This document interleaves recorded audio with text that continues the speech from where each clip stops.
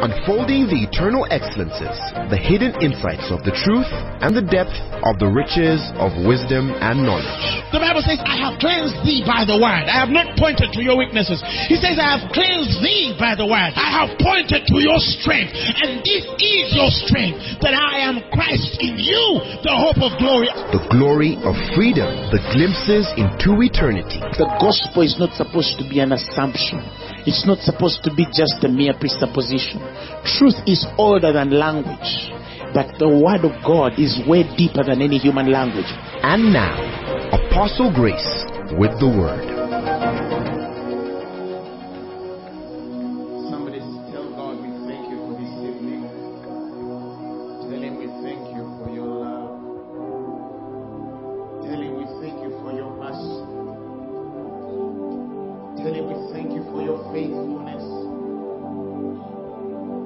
Whatever you believe in God for this evening, I believe He's going to touch, He's going to heal, He's going to change, He's going to transform in the name of Jesus. Somebody tell God, I believe you for great things tonight in the name of Jesus. Tell him, God, I believe you for great things tonight.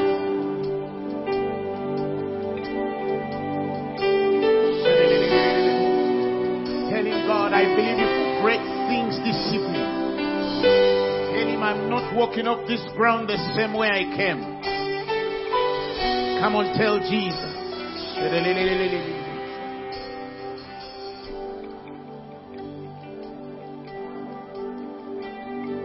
Grace, glorious grace. Grace, glorious grace. At the cross you called it finished. Grace, wonderful grace. Grace, wonderful grace. At the cross all of my sins covered.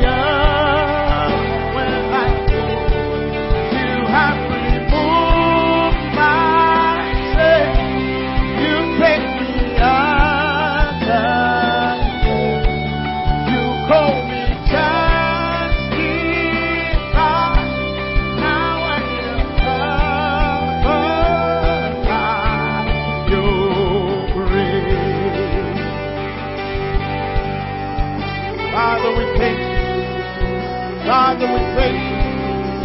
Father, we thank you. Father, we thank you.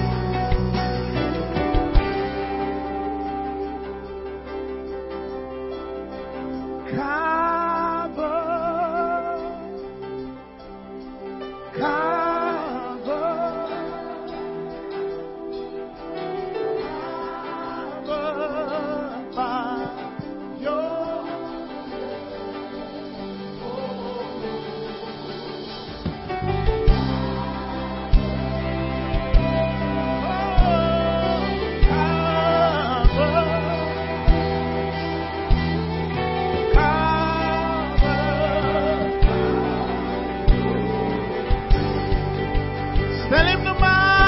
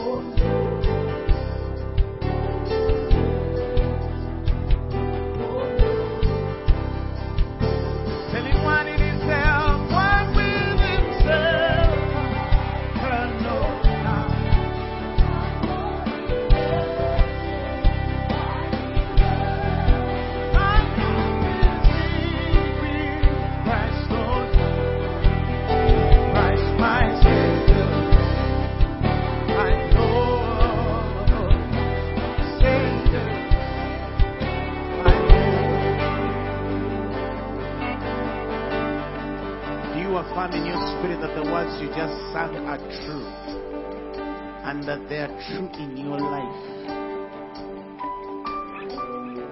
Do you believe it in your spirit that those words are true? That indeed before God you have a great and perfect gift, a great high priest whose name is love. And the Bible says he ever lives. Thank you, Lord Jesus.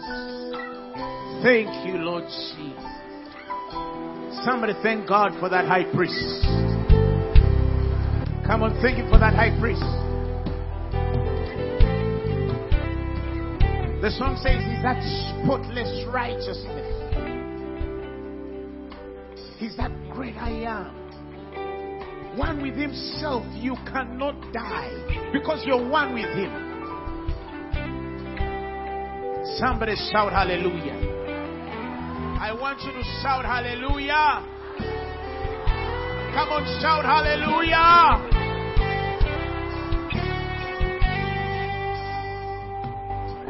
He loves us. Tell somebody He loves us. Tell your immediate neighbor He loves us. Tell the person behind you He loves me. Maybe the person behind you may not understand. You tell him, okay, now let me make it personal here. Jesus loves me passionately.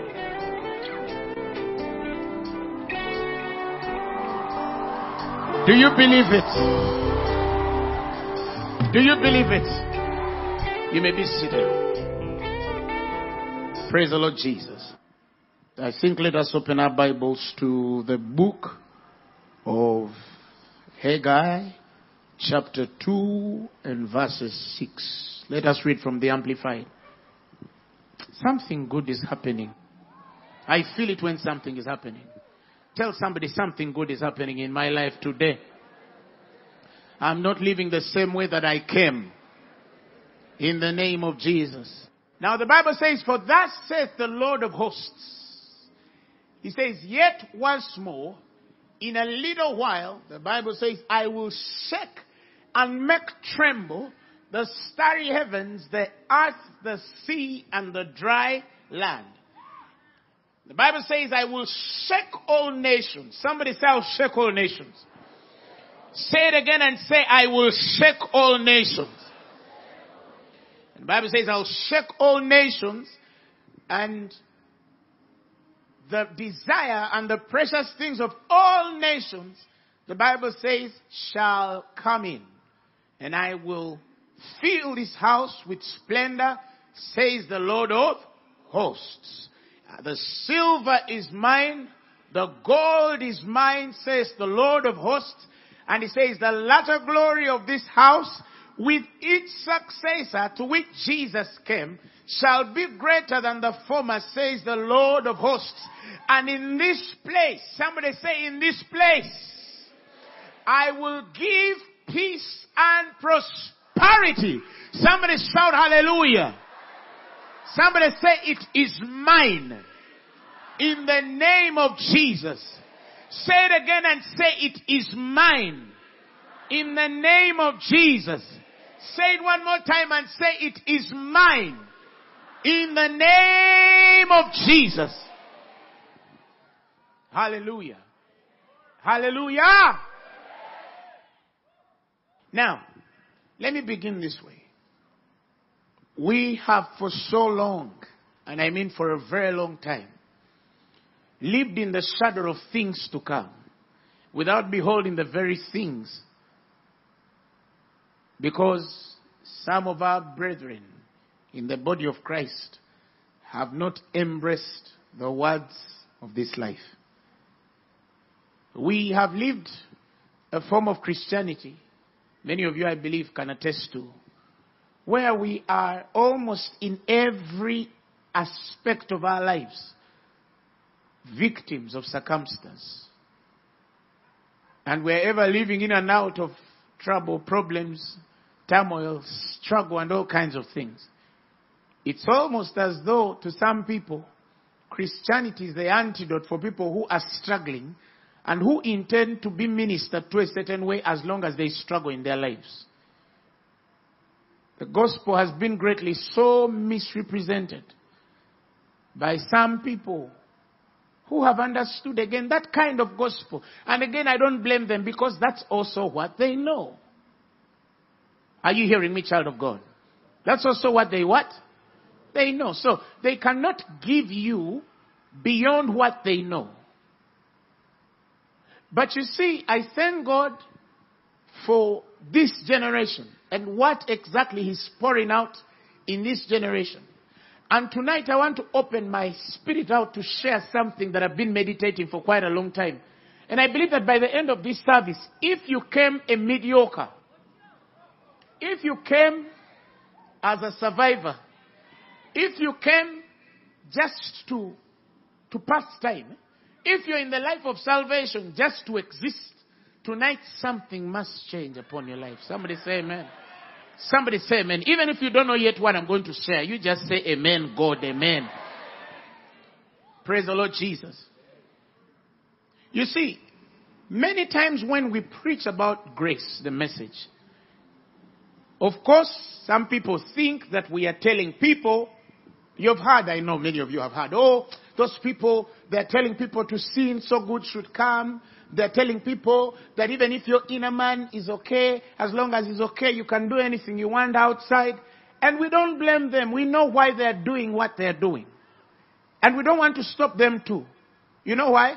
Because as they continue to reach people with false information, when these people discover the truth,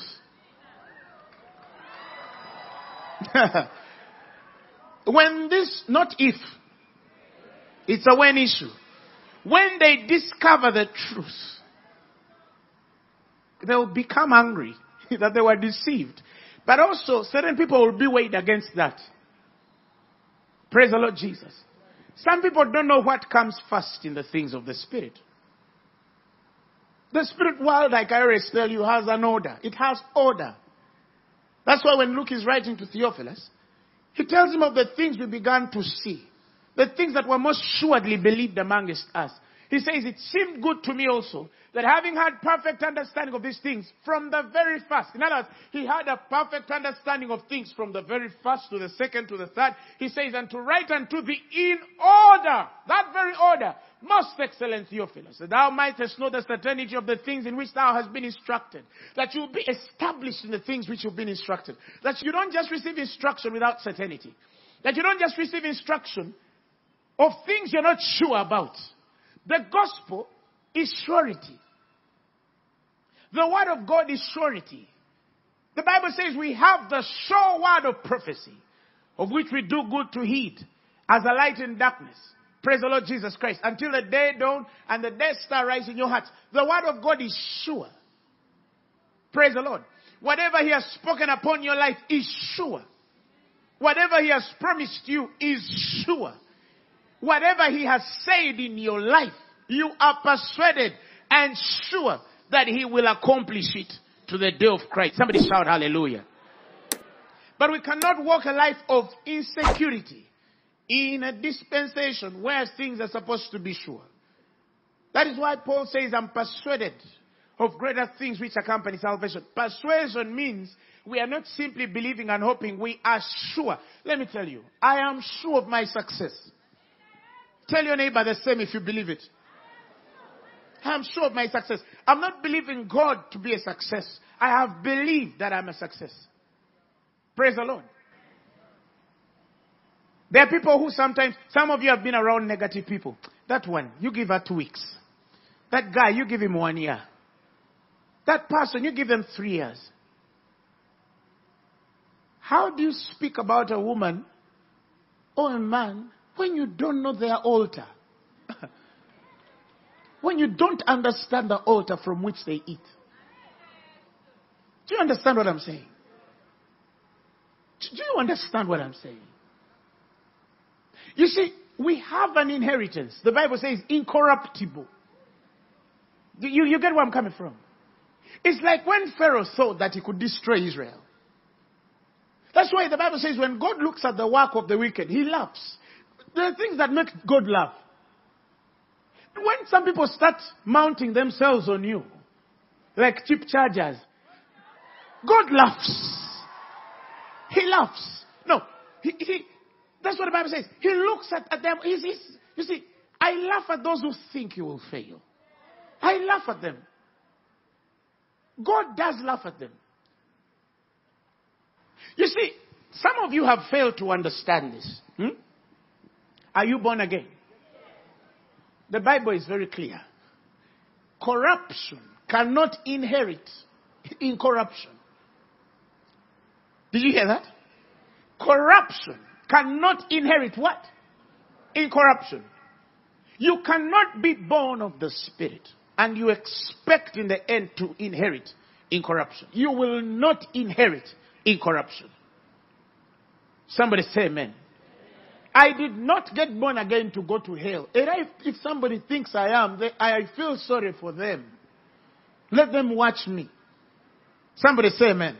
I am not a partaker of incorruption because I inherited incorruption. I'm not a partaker of corruption because I inherited what?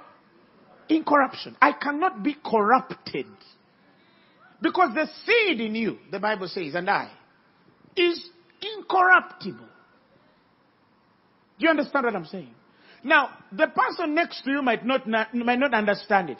But in your spirit, you bear witness with the Holy Ghost.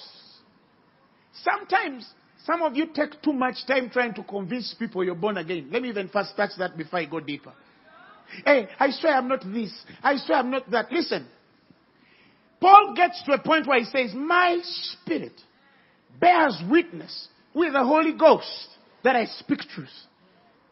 Sometimes all you need is the Holy Spirit to confirm what is affirmed in your spirit.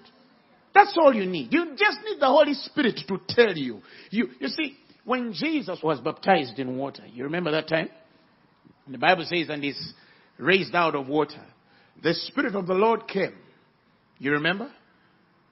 And he said, you are my son, in whom I'm well pleased. You understand? This is my son. You are my son, in whom I'm well pleased. That was enough for the Christ. Do you understand what I'm saying? The Spirit bearing witness that you're a child of God. Do you have the Spirit of God bearing witness that you're a child of God? Answer me. Do you have the Spirit of God bearing witness that you're a child of God? Then every other opinion is immaterial. Every other opinion is immaterial. Every other opinion, I say again, it is immaterial. Because you know who you are. You're born of the Spirit. You're born of God. You carry the seed of Almighty God. Hallelujah. That one is eternal. It is endless. It abideth forever. Somebody say amen. I'm going to live forever. And I know it. I know it in my spirit. So temporal things are temporal. Let them come and go. They'll still find me there. Hallelujah. Because I know what I'm begotten of. Somebody shout hallelujah. So, many times we try to give excuse for preaching grace. And many people don't know the first things, the second things, the third things of the Spirit. And they don't know what comes before the other and why certain things won't work because certain orders are frustrated. I'll give you an example. The scripture says, evil communication corrupts good morals. Let me just give you an example. Evil communication corrupts good morals. How are morals corrupted? Come on. Through what? Evil communications. Did you hear that? Evil what? So, if I speak a communication that is not of God, I corrupt a man. Do you understand what I'm saying? I corrupt a what? A man. Now, for example, the Bible says that it is a good thing that the heart be established in grace. I'm just giving you an example. And not in diverse meats, wherein they that are occupied, the Bible says, have not what? Profited. You see, he says, be not carried about with strange and diverse doctrines, for it is a good thing, the Bible says, that the heart be established with grace. And he says, and not with meats which have not profited them that have been occupied therein. Did you hear that? There are meats that have not profited people who are occupied therein. Meats, I mean, some people sit in services that don't profit them. Some people sit in conferences that don't what? Profit them. Now, if something doesn't profit you, it's obviously unprofitable. And if it's not unprofitable, in a way, it's evil communication. You get my point? That is why our speech, the Bible says, must be seasoned with salt. That we might bring grace to the hearers. Not the law. Grace to our hearers. Grace. to the hearers, not the law. We were not created. And that's why I told people, some people say, oh, those people are extreme grace preachers. And that's why I told people, I'm going to do a conference, and I will also call it Extreme Grace Conference. Because I need to show people there is no such thing as balancing grace and law. It's not there. It's not in the scriptures. You ask them, where is it written? They can't show it to you, but you have to balance. Then you tell him, show me one scripture. I can show you many scriptures that tell you what to do. The Bible says, grow ye in grace and in the knowledge of our Lord and Savior Jesus. And the Bible says, and great grace was upon them. The Greek word there is extreme. And extreme grace. Woo! And the Bible says they moved in the power of the Holy Ghost, and extreme grace was upon them. Now, if you call me an extreme grace preacher, what is wrong with that? That's what the Bible says. That great power was revealed amidst them because great grace was upon them. Extreme grace. The only balance in scripture is grace and faith, not grace and law. Praise the Lord. Read it, Acts 4:33. With great power gave the apostles witness of the resurrection of the Lord Jesus, and extreme grace was upon them all. Somebody say, I have extreme grace on me. And what is the result of that? Great power. Great power to witness the resurrection of our Lord and Savior Jesus. So, the more you grow in grace, the greater the power. Oh, those people, they preach extreme grace and they tell people you can do anything, you can sin, you can do anything as long as you're under grace. Oh, that's extreme. No. You even got the title wrong. That's not extreme grace. That's deception. Don't disrespect grace to say it can be extreme and lead a man to sin. That is disrespect of grace. Grace can't do that. They don't even know what they're talking about. Cheap grace preachers. Listen, grace can never be cheap. Grace can never be cheap. Grace can never be cheap. You understand what I'm saying? That's why I said when people, not if, discover that what they said we didn't really preach. Prepare for more spaces. Tell your neighbor, grow ye in grace. Now, let me tell you why I'm saying that. It is because when you get this difference, okay? For example, I'll give you an example. The Bible says, if the ministration of death came with glory. Now, if the ministration of death, he's speaking about the ministration of the law. Give me the amplified of that. I prefer the amplified of that. He says, now, if the dispensation of death, listen, engraved in letters on stone. Are you hearing me? The ministration of the law.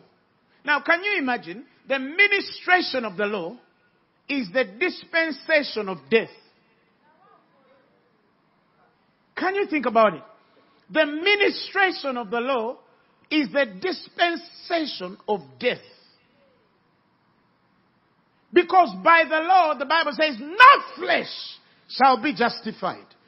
So any man that seeks justification by the law, the Bible says, he is fallen from grace. That's what they call falling from grace. When you seek justification by the law, that's being fallen from grace. But today when somebody sins, they say, the brother fell from grace. No. Falling from grace if you seek justification by the law. And I believe many of you know that at this level. May I continue? Now, he says, if the ministration of death engraved on stone, that is the ministration of the law, was inaugurated with such glory and splendor that the Israelites were not able to look steadily at the face of Moses because of the brilliance, a glory that was to fade and pass away. And that's the problem with the law. There's a glory that fades on your life. That is why people who are under the law usually have this kind of thing. If you have been around people who have not been established in grace, they have conversations like this. I'm feeling dry. Let me go to church. There was a time I was feeling so dry. And then I went to church. And then this woman of God worshipped a certain song. And then I was...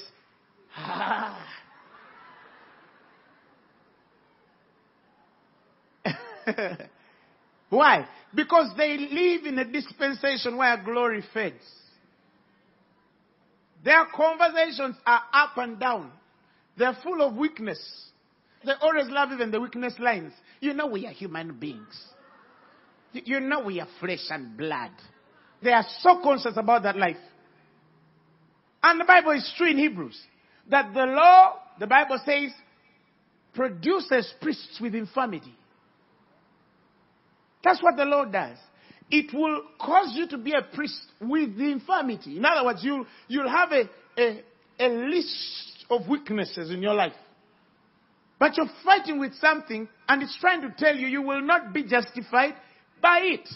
So the Bible says the law maketh men high priests which have infirmity. But the word of the oath which was since the law maketh the what? The Son, who is what? Consecrated forevermore. Somebody shout hallelujah. Somebody say amen. Do you believe it?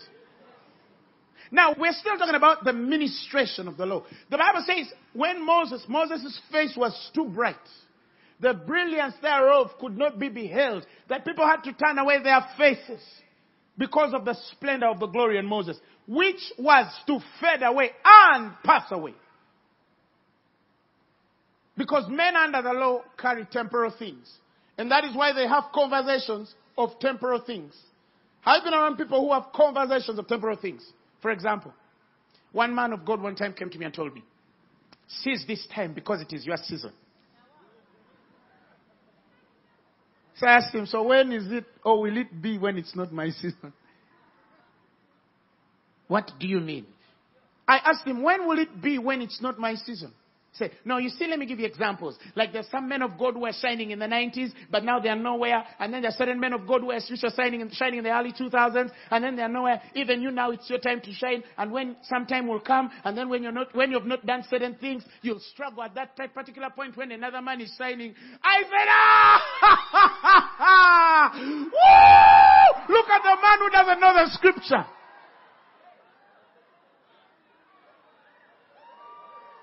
The Bible says that he that is planted in the house of the Lord, the Bible says he shall flourish in the courts of Almighty God.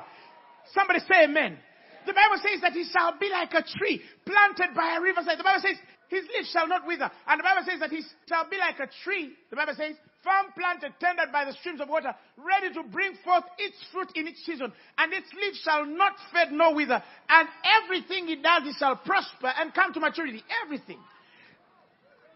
He also says that in your old age, you will still what?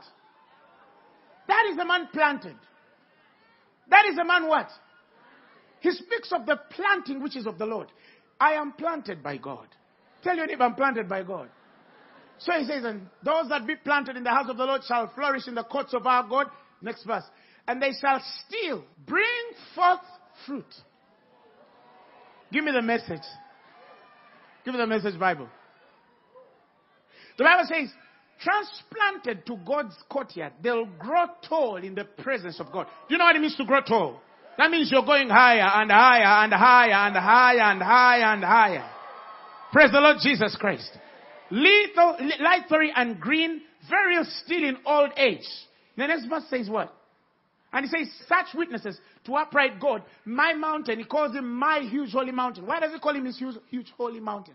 Because he knows who backs him.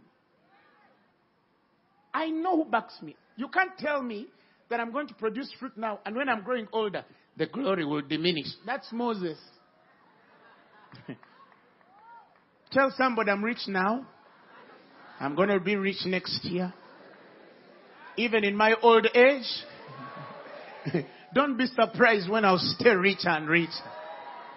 Because I am planted in the house of the Lord.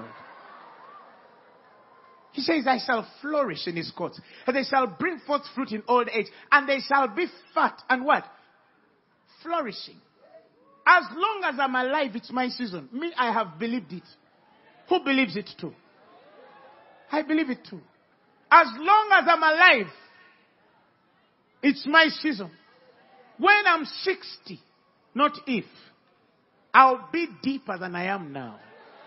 When I'm 70, I'll still be deeper than I am now. Next year, wait. You'll hear for yourself. You see, since your season, when you are in your season, things happen. But if you don't do a lot in your season, you might struggle when another man's season comes. No, listen. My season is not subject to another man. And let me be clear on that, my brother. Your season is not what? No. It's yours. Somebody say amen. That is why in the scripture of Psalms he says, they shall produce fruit in their own season. In its own season. He's planted by the riverside. And the Bible says he shall produce fruit in his own season. In other words, we are the ones who create our own season. We are not subject to the season of men. No. Even you right now, you can make a decision and change something. Somebody say amen. So, somebody wakes up and tells you, you better you better do this while there's still opportunity to do it. Listen, there will always be opportunity for me. Hey, but what if you grow older when you can't run fast? No, who told you I won't run? You think I plan to get old like some of you? Oh, I'm too old. No. Kariba. Somebody say amen. At 70, you're the fittest person on the pulpit. Not by power, not by might, but by my spirit. The Bible says Moses' sight was very clear at a very old age. And his natural face was not abated. There was nothing that had changed on him. This was Moses. Moses. Some of you have not understood what I'm saying. This was what? Moses. 120 years. The guy's face was very straight. His eyes were keen. 120. 120.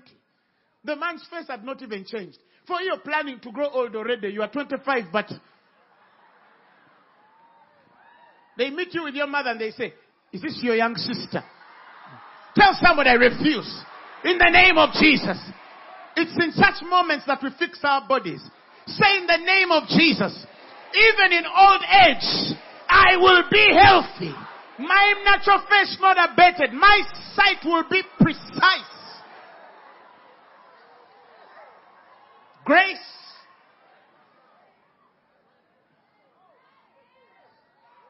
Hallelujah, somebody.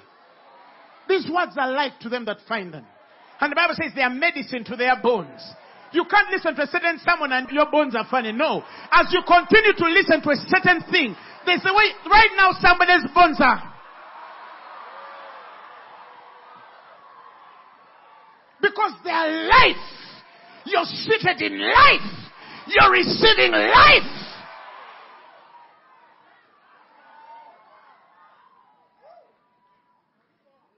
Kariba. Praise the Lord Jesus. They'll look at us, we'll have conversations, and people will be talking about us. But those guys don't grow old. That guy is older than you think.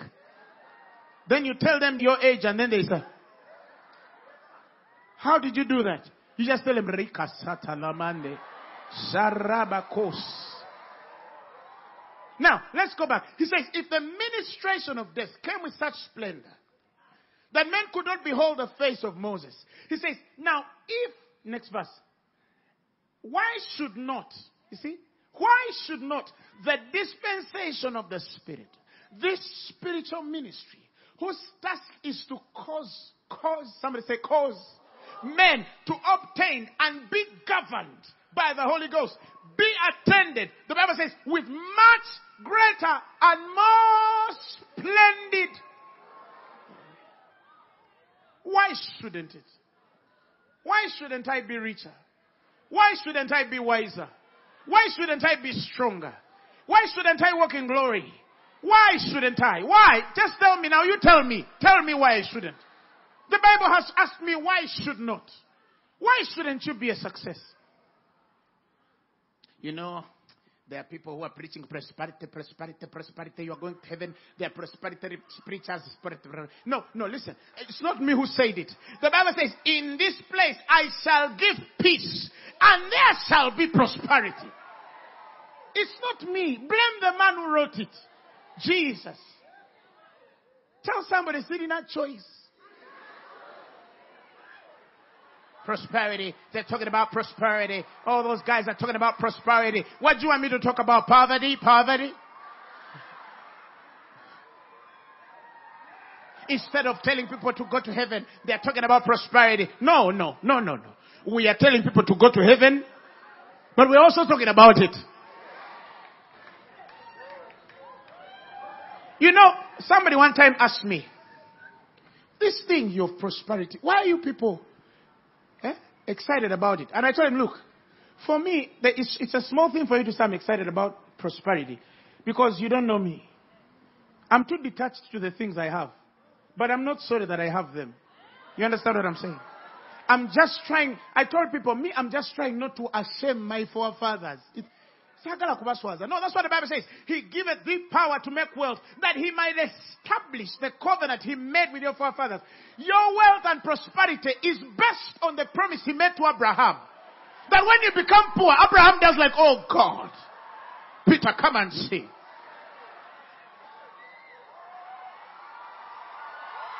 You can shout hallelujah. He says, remember the Lord thy God, for it is he that giveth thee power to get wealth, that he may establish his covenant, which he sware unto his fathers, as it is this day. Because when I look in my lineage, there are no poor people. Am I the one going to assemble the family? Abraham was not poor. Moses was not poor. Ezekiel was not poor. David was not poor. Solomon was not poor. Malachi was not poor. Haggai was not poor. Zephaniah was not poor. Paul was not poor. Jesus fed 5,000. Now, Apostle.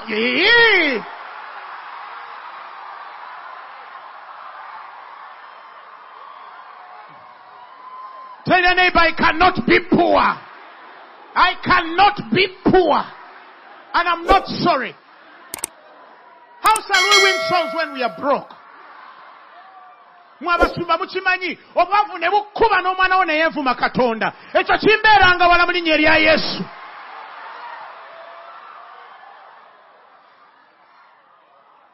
You're a man of God and you can't even pay fees. That should be far from you. In the name of Jesus. Let your children look at your God and say, my father's God works. Let your children look at you and say, my mother's God worked. I believe in the God of my father because he was prosperous. He was wise. He was anointed. He was everything any man could dream. He says, Gentiles shall come to your light. They're not going to find you in a shack.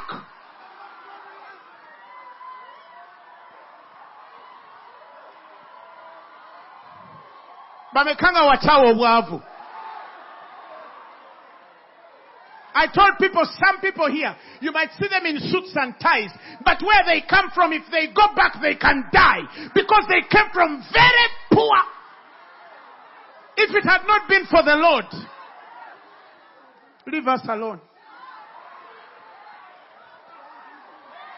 And then you're reading the same scripture in the same Bible. My God shall supply all my needs according. Which needs? Kofta.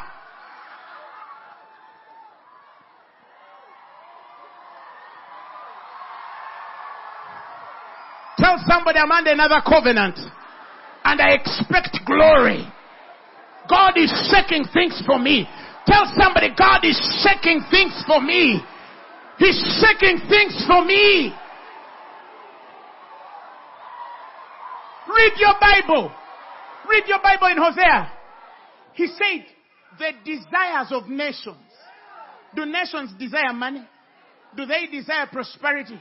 He said, the desires of nations shall be brought to you. The desires of nations.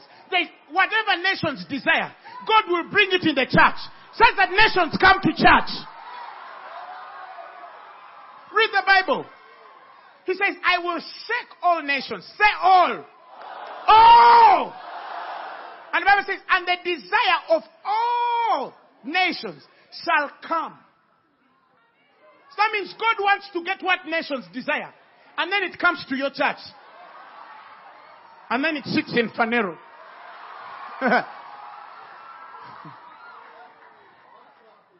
And when the prosperity comes, he says, and I will fill the house with glory.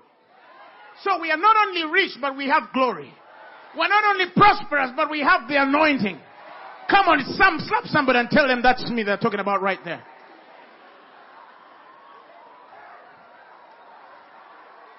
That's me. That is me. Oh, they said it. Zakatala la bara corre robo sterere. Rindo ribo sele carada rabacosa tala. Senteriro bo sere casu. Prundolo la bazatala cosa tatiremo. Sariko sarabale cosa. Banderere cosa. Come on, speak in tongues for 15 seconds. Let me allow you. Conceive it. Sarere lebo. Lambano it. The Amplified says, I will shake nations. He says, I will shake the nations. I will shake the nations. The desire and the precious things of all nations shall come in. Come on, somebody, open for them to come in. Tell them, I open for you. Desires of nations, I open for you. The precious things of nations, I open for you. Come, you're welcome. We need people to get born again.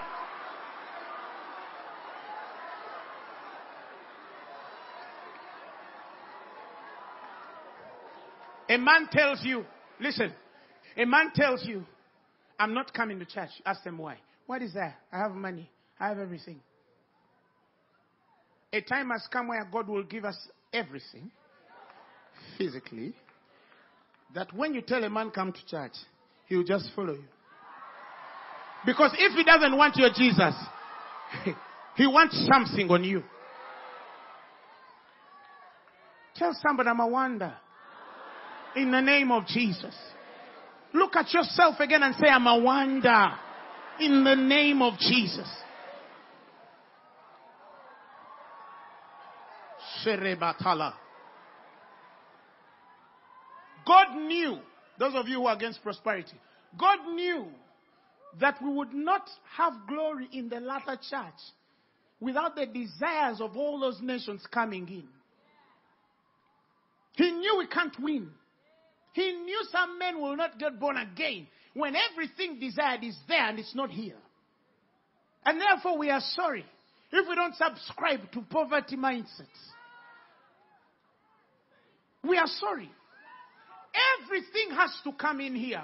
The greatest engineers, they must come from here.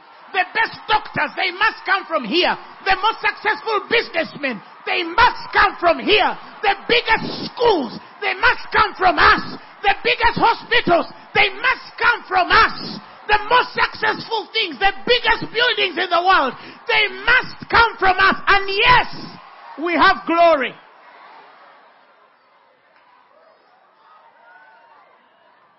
Such that they can ask us questions. Muchikola mutia. Let them ask us. I'm tired of us asking guys who are not born again. How do you do it? You find a Christian, you ask him, who is your mentor? Bill Gates. Does he speak in tongues? No. No. That has to change. God is a jealous God. I say that has to change. I didn't say it should. It has. There was a man who they used to talk about in Kampala. He was always boastful. Oh, I'm rich. Oh, I'm this. The Lord told me he's going down. You remember? And he went down by the word. That same word.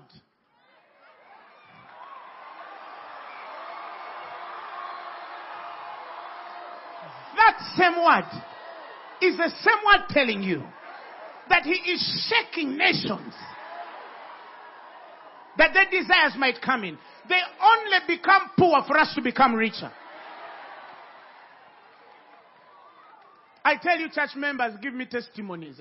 There are things we fear to put on the pulpit. Because some people, we don't trust some of you who are hearing. But people have seen breakthroughs that will scare you. Erami, I fear for our future. It is too bright, I need shades.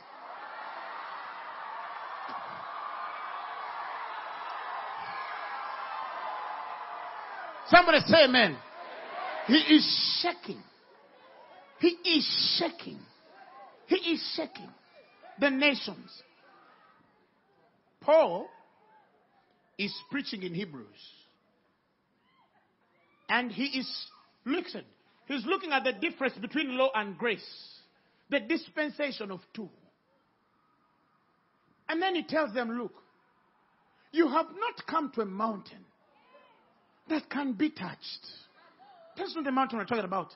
That even the Israelites feared to touch for fear of death. No. He says, but ye are come unto Mount Zion and unto the city of the living God. And the Bible says, and the heavenly Jerusalem and the innumerable company of angels. And it says, to the general assembly of the church of the firstborn, which are written in heaven. And the Bible says, unto God the judge of all, and to the spirits of just men made perfect. Can you read that in the message? 23? Only 23. We're going to come back. He says, and Christian citizens. The Bible says, it is the city, listen, where God is judged with judgments that make us just.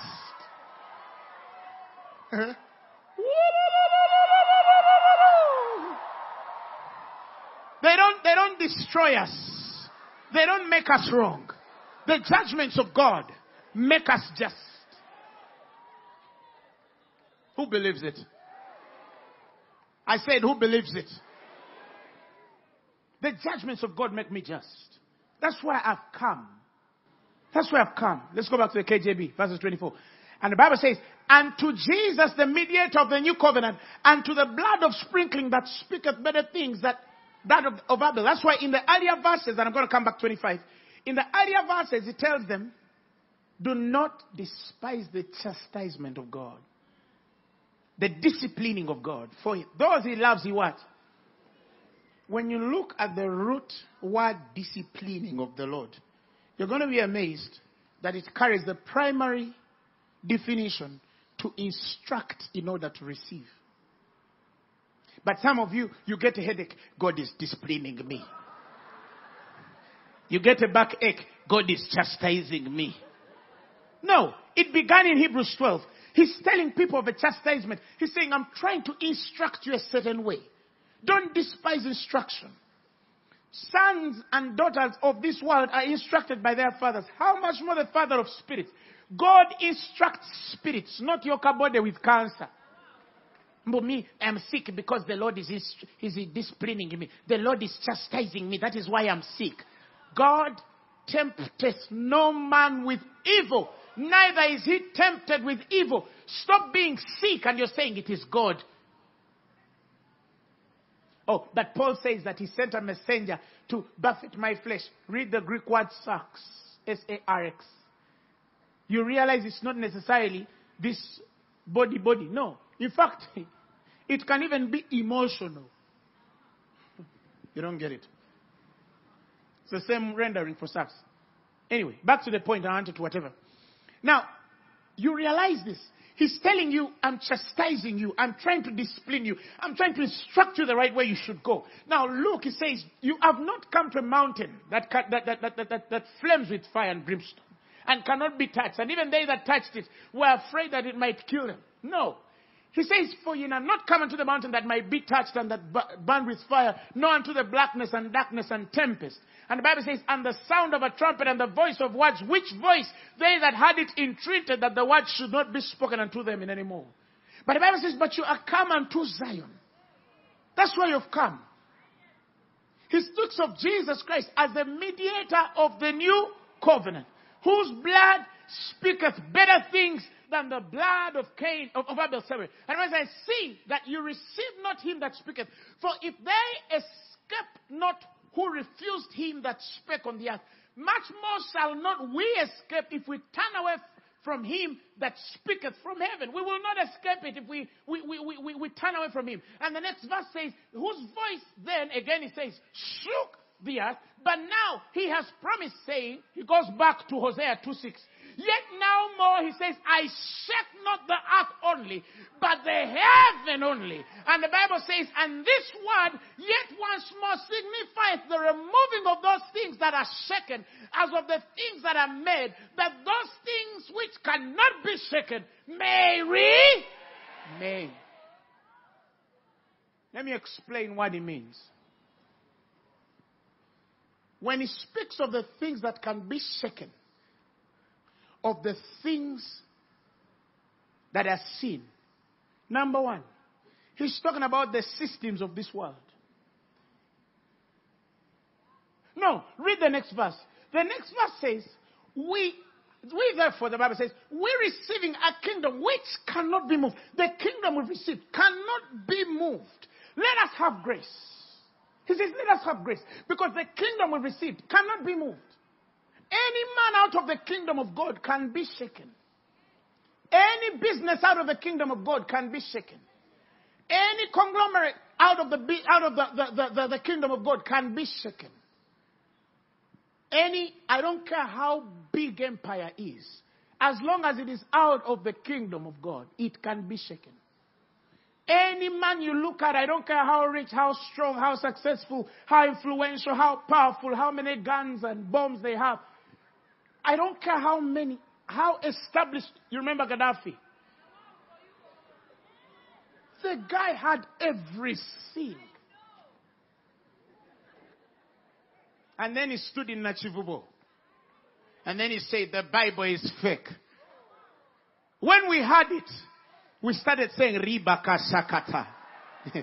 Zarakatalabaye. Shandere Kosi Katala. Rikatoli Rebabakoli Labakaste. Rizendo Rokose Ketelehese. Sorry, let him was ears here. Rilarakose. No, we were saying you can't speak like that of the Lord of hosts. You're gone. You're gone. The Bible is fake. The Bible is fake. And they got him from a very, what was it? A ditch. Like a rat. And they pulled him all through the streets with everything he had. Why? Because I don't care how much splendor and beauty you see in the world. Everything there is temporal. Everything you see. I don't care how rich they are. It is temporal. I don't care whichever kinds of houses they live in or cars they drive. It's temporal. I don't care how much power they amass. It's temporal. And this word is signifying the shaking of things, as of those things that are shaken, that can be shaken, that are made, that those things which cannot be shaken can remain, or will remain, or may remain. In other words, in the end we will win. We must win. There are men right now who are working hard, amassing millions of dollars on their account, and then God will just come and do like this.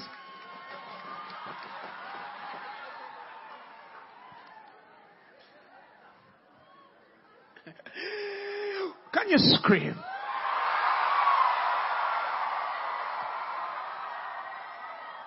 There are people building skyscrapers, and they are saying, I'm the richest man in the world.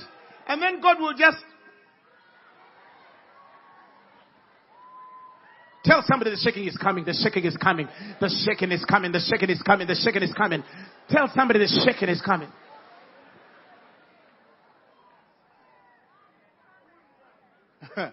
Because we have the ministry of the Holy Spirit. Men are going to become poorer in the world while the church is becoming richer. Men are going to become sick in the world while the church is healthier. They have to ask us, Muchkola Mutia. Then we tell them, It's the word of God. It's medicine. Embrace it. Embrace it. Embrace it. Embrace it.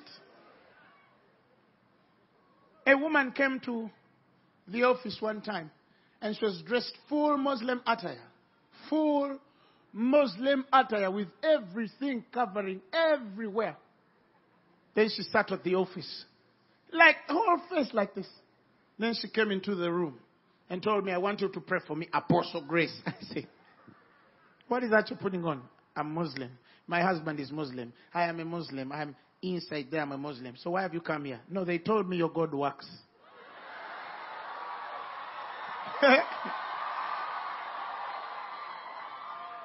And I told her, you're damn right, he does. He does. So what do you want? I prayed for her. Things happened. Next week, she's back again. Now, hey, the other one worked. Let's pray for another one. I'm soon winning her to God. Very soon. Very, very soon. Very soon. Why? Because what is on us is irresistible. God wants to take you to a place where a man just looks at you and he says, I want your God. That signifies the shaking. You remember in the book of Acts 2, when Peter is speaking to the congregation, after they spoke in tongues in the upper room, and then he says, and I shall pour out my spirit upon all flesh, and young men shall what? And then he is quoting who? Joel. You remember that? Yes, thank you. And shall come to pass in the last days, says the Lord, that I'll pour out my spirit upon all flesh, and your sons and your daughters shall prophesy, and your young men shall see visions, and your old men shall dream dreams. And the Bible says, and on my servants and on my handmaids I'll pour out in those days the what?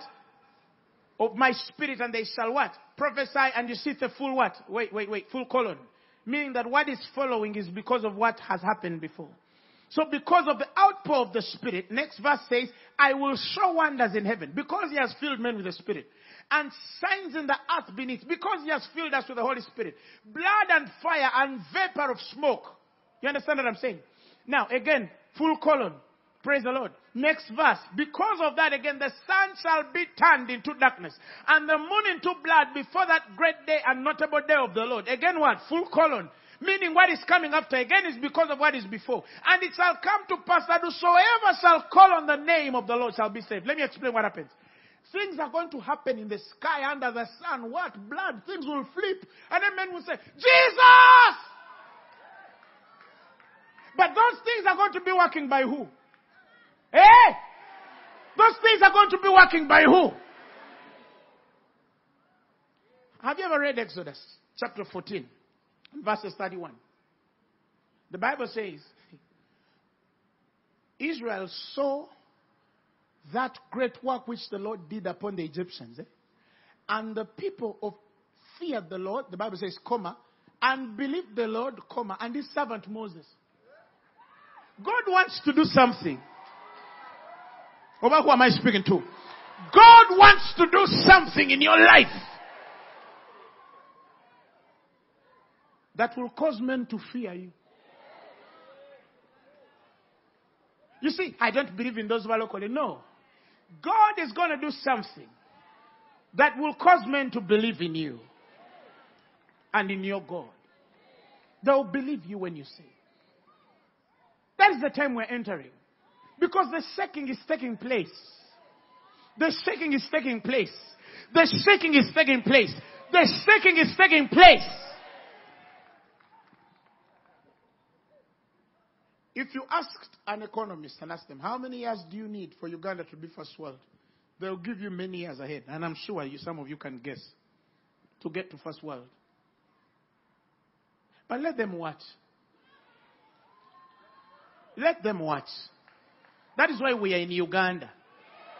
Because if we went to America, they'll say, you went to America where everything was. No. Katujitandikire wano mukafufu.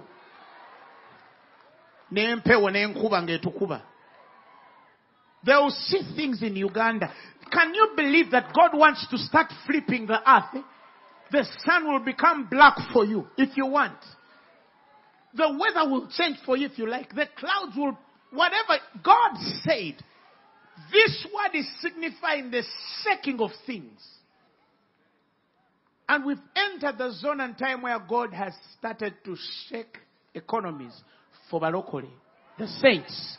The believers. He has started to shake political systems for believers. He has started to shake business institutions for believers. He has started to shake education institutions for believers. You better get this thing or die a survivor. Me, I said, God, Sirina, choice. Somebody say amen.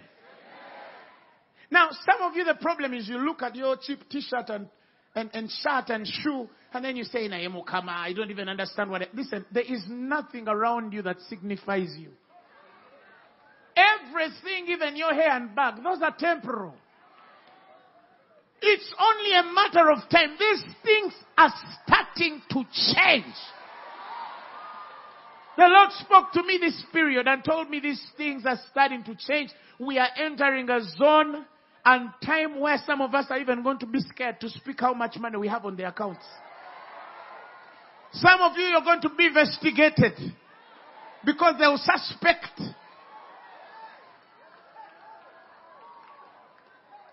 able to explain you. They won't be able to explain you. But some of you are looking at your education status. You're looking at your level of degree. You're looking at the village where you came from and like, now me, how will I? Now some people are rich in this world. Listen, what does it take God? The children of Israel were under bondage in the days of Pharaoh.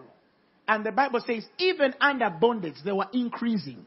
Not only in number, in animals, in everything. They were under a foreign nation, but they were still richer. They were richer than Egyptians in their own land. The blessing of God is amazing. It can raise you even in the least expected. Some of you are even going to quit jobs one day because you're becoming richer than your boss. In the name of Jesus. Shout hallelujah!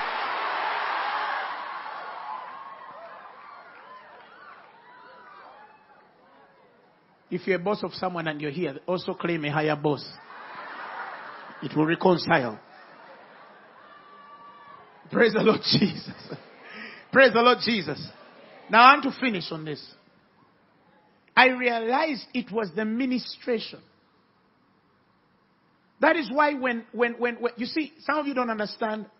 Haggai, the prophet, Haggai, and Zechariah were two prophets which were raised in the time of inspiring Israel to rebuild the temple.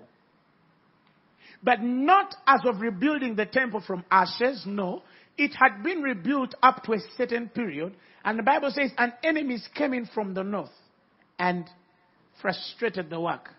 And God raises Haggai and Zechariah to inspire the children of God to finish what was started. I'm not talking about somebody who is beginning from scratch. I'm talking about somebody who began somewhere, but certain things have been stuck at a certain position. And there's a way you're telling God something has to move me higher. When I look, I have put the foundation down. I've laid it. I feel like there are walls on the side. But I reached in the middle of the work and something frustrated it. I have good news for you. The glory of the latter church shall be greater than the glory of former. The hands that began to build it, Zerubbabel, the same hands shall finish it. So the Bible says that the Lord despises not what? Humble beginnings. He says, who art thou, mountain, before Zerubbabel? What is that thing you think is going to frustrate you? And I have good news for you. Nothing is going to stand in your way. Okay, let me say it on myself. Nothing is going to stop me to be the man God has created me to be. And I'm not sorry that I'm a success. And I'm not sorry that I'm wise. And I'm not sorry that I'm increasing. And I'm not sorry that when things shake, they're coming in Phaneroo. I say they're coming. I say they're coming in. And I opened for them long ago.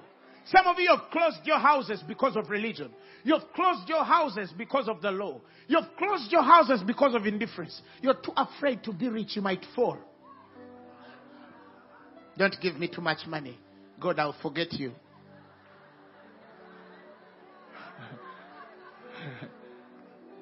What do you mean by you? Solomon didn't. He went to heaven. David was rich and he went to heaven. Abraham was rich and he went to heaven. Overdotia. Somebody say amen. I have believed that every wonderful desire of nations is coming in my life. A time is coming and not far from now. And now I'm prophesying. Where men won't have any choice, but they'll call on the name of the Lord. They'll look at us and just call on God. They'll look at the health on us. They'll look at the success on us. They'll look at the wisdom, the intelligence by which we work, the perfection of things, the excellence by which we do things, and they will call on the name of the Lord. Leave alone these temporary things that are happening in your life that are only for few weeks and few seasons.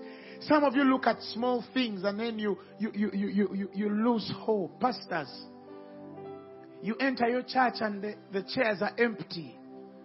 And then you say, did you call me God? Listen, it is too late. You were already called. You were justified. You were glorified. Even when you have 3 people in the church, preach like you're opening for the glory of God while the Lord is shaking.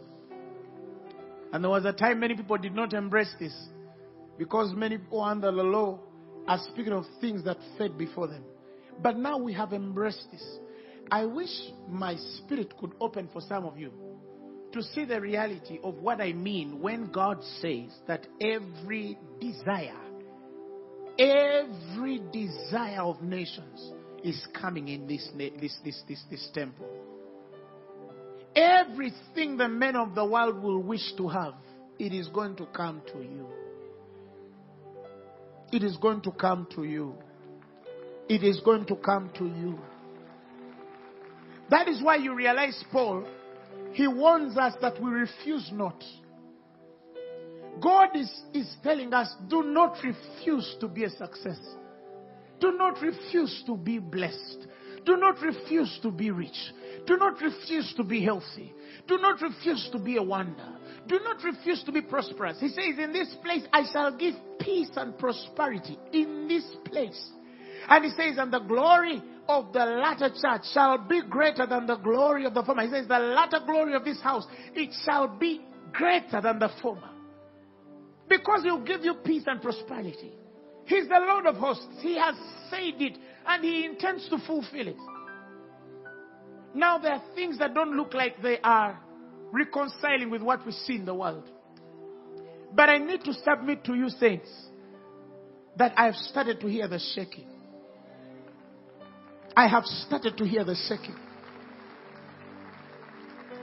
I've started to hear the wisest men of this world run short of oracles. And the men which are of the Spirit are increasing in the very oracles. I'm starting to hear the shaking of men in this world running out of ideas and solutions. And the children of God, as though they are simply starting. That is why he says that the ministration of death had splendor. And he says much more the ministration of the Holy Spirit. It shall come with greater glory, greater multiplications, greater wisdom. Give me the message of that. 3:3. He says, and the government of death is chiseled on stone tablets. It had a dazzling inaugural. The Bible says Moses' face as he delivered those tablets was so bright that day that even though it would fade soon enough, that the people of Israel could no more look right at him than stare into the sun. And the Bible says, how much more dazzling then the government of the living Spirit. And the next verse says, for if the government of condemnation was impressive, how about this government of affirmation? Bright as that old government was, it would look down, the Bible says, downright dull alongside this new one. In other words, men are going to look at the glory of the Old Testament and they say, no, this was a dull life compared to the life these guys are living. Before Jesus comes back, we are going to see a growth exponentially in the church of Jesus until men fear our God. Go to banks and open accounts and speak in tongues in the name of Jesus. Work hard, meditate, and speak words on your spirit. Let us not be as them which beat the air, or men which run without certainty.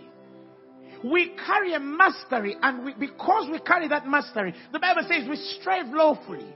And we've embraced that law of the Spirit. And that law has told us that God is shaking everything you see in this world. And those things are coming in the church. Somebody shout hallelujah. They're coming in the church. Now, can you raise your hands and start speaking in tongues?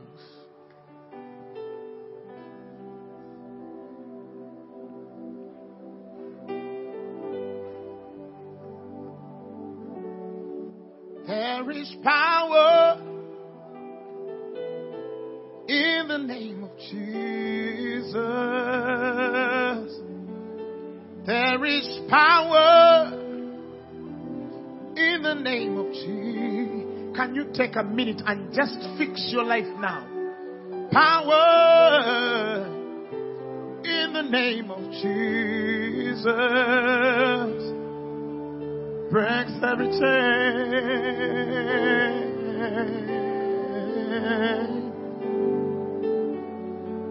Breaks every chain.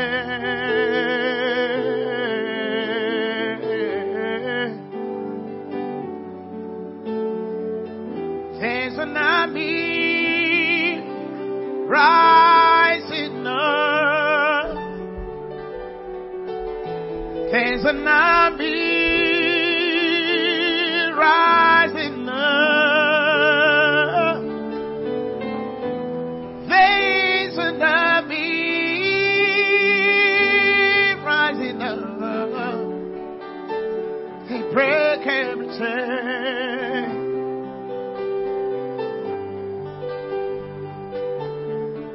They break every chain.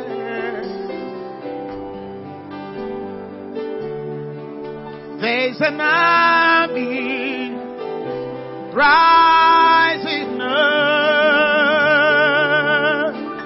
There's an army rising up. There's an army rising up. They break every chain.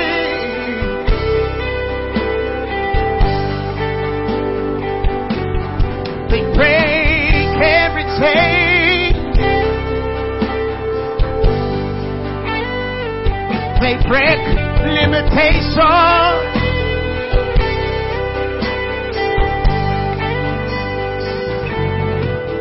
Come on, somebody say something. Shalalalalamarebu. 60 more seconds. 60 seconds. Get a hold of it. Say, God, it's mine.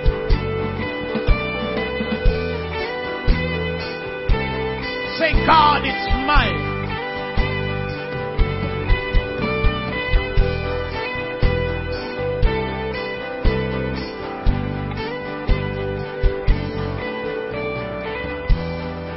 Receive it in the name of Jesus. Receive it in the name of Jesus.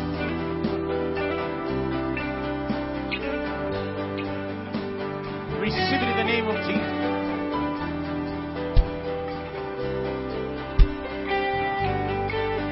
Listen to me. There are things some of you have seen while you were praying. There are people here. I see certain visions started to hit your spirit as you are praying. Some of you, some pictures have come and they've thrown you to certain places. I don't need to explain those things because the people who have received those pictures know. I can only confirm they are found in the Spirit by reason of the anointing in the name of Jesus. Take it! Whatever you've seen, I don't care how big it is. Take it! I don't care how impossible it looks. Take it! I don't care whether it doesn't equal to your education or pay grade. Take it! Oh my God.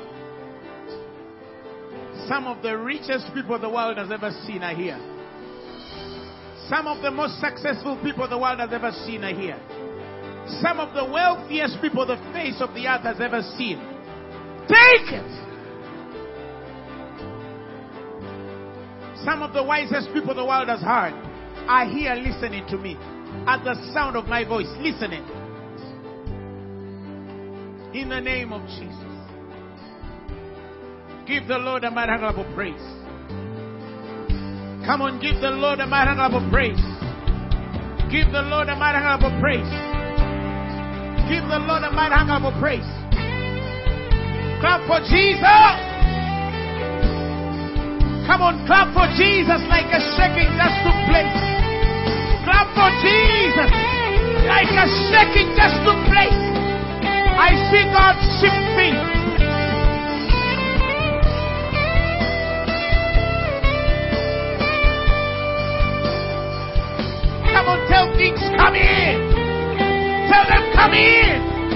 the glory of God. Tell them, come in for the glory of God. I want to heal the sick. I want to cleanse lepers. I want to raise the dead. I want to bring souls to Christ. Whatever is needed, come in. Come in. Come in.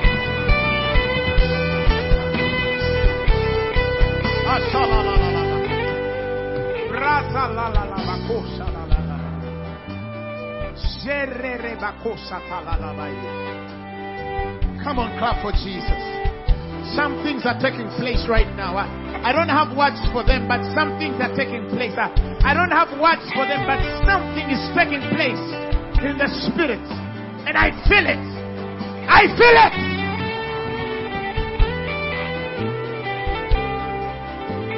In the name of Jesus. If you're here and you've never given your life to Christ, come and receive Him now. If you've never been born again and you want to be born again tonight, put up your hand wherever you are. You say, I want to be born again tonight. Come and receive Jesus. Come and receive Jesus. Come and receive Jesus. Now you guys who are here, I want to pray with you, and I want you to repeat these words after me. Praise the Lord Jesus. Oh my God! Tell somebody there's a shaking. Repeat these words after me. Say, Lord Jesus, I receive you in my heart as Lord and Savior. Tonight, I welcome you in my heart as the Son of God who gave His life for me. And tonight, I submit to your Lordship and saving grace. The message you have just heard was brought to you by Phaneroo Ministries International. For more information, contact us on telephone number 041-466-4291 or email us at phanerokampala@gmail.com. You can also find us on the web at www.phaneroo.org. Or better still, feel free to join us every Thursday for our weekly fellowships at Uma Multipurpose Hall from 5 p.m. to 8 p.m. You can also catch the live stream at livestream.com/Phaneroo. Phaneroo, make manifest.